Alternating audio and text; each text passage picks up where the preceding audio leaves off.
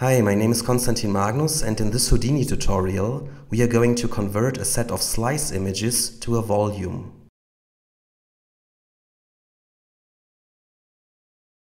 What you can see here is a sequence of images that go through a pocket watch. It has been recorded with an X-ray machine, and I cropped those images so it's really only showing the watch.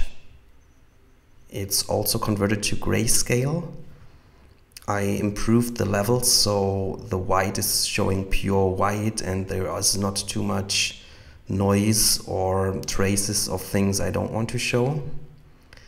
And I also reduced the image size to 600 by 600 grayscale JPEG, which is, I think, sufficient just for showing this in a volume. Alright, so this is what it looks like in Houdini. I first created a VDB, activated it, and used a wrangle to read in all the images. And then I centered it again and made it visible with a volume visualization. Let's go through this step by step in a new document. Let's start off with a geo container and name it by your object. I call it pocket watch. Dive inside, and we are going to start off with a volume. I take a VDB volume and call it density. We can leave it at float. This is basically the grayscale images that are going to be used in here. And the resolution, we can start off with something rather coarse just to keep it quick. And next we need to activate the VDB. In here we can define the size, which is 1 by 1 by 1.5 in my case. So you can basically imagine the images running or starting off from here, and then they're going to run along the z-axis, so in this direction. And the image is quadratic. This is why I've chosen 1 by 1. Also, I want to position this so it's sitting on top.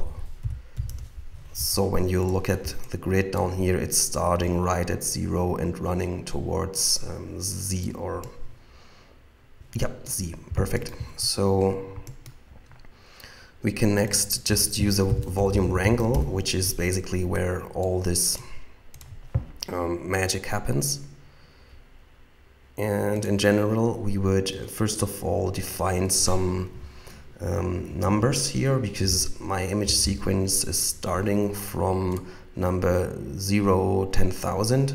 I want to just bring this in here by an integer called count. So it's starting from 10,000, and then we add another integer value on top of that based on the position. So position Z is starting here from 0 and then running towards 1 and more. And when we multiply this by 1000, this means that I can get 1000 images along one unit. So this would be image number 1000, 1200, and so on. So next we define a string, because we need a string for our file name, and we're going to call this sprint. The string is called num, but we use string sprintf, and this expression tells us to put 6 digits in front of the number whatsoever, or yeah, it's making it 6 digits long, and we're taking count as the basis. So even if we are just having 10,000 here, it will say 0, 10,000 then, or some other number, but it's always going to be 6 digits long. Next, I want to define the name of folder, and for this I want to have a user input, so I can just call this folder. Click here, and this is where the user can put in its recent folder with all the images. Next, we want a string called file, where the user can define basically what the images are called without the file ending and with all the without the numbers. And then we put all this together in a string called path, which is using folder plus file plus the number. The number is always changing. And the ending in my case is .jpg.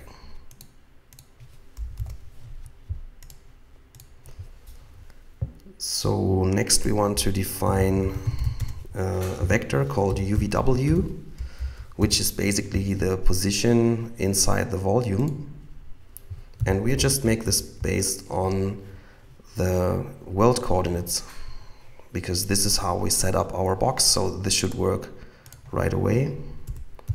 We next define the colors. So there's a function called color map that is at minimum just using an image, in our case a changing image called path, which is here changing the number, and it's always going to be ending with JPEG, and it's starting with the first image on the right side, and then just while traveling towards this direction it's increasing in numbers.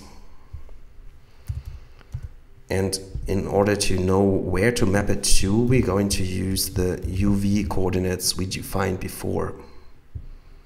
So if you wanted to be really clever, you could just say vector at position, so we don't even need the UVW. Now let's click on this icon again to also see the file string we've defined before. And for convenience, we should switch this both to file, in this case directory, and for the image itself we can say file image. So, and those are read only if you like.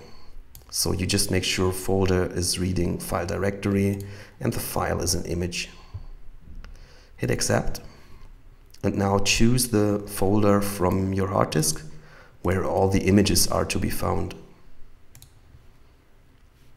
Next you want to look up the file name.